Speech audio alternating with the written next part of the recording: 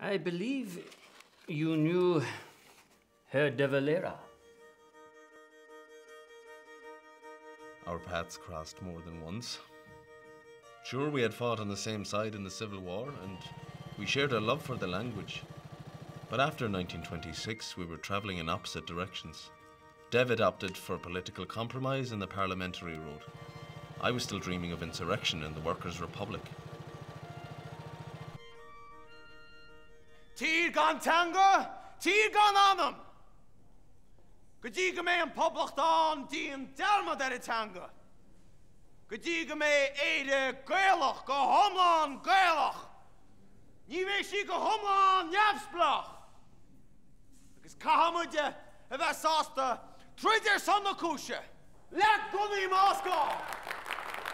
Stirring words, Mr. Ryan, but where do the women of Ireland fit into your Gaelic utopia? And working people, must labour also wait?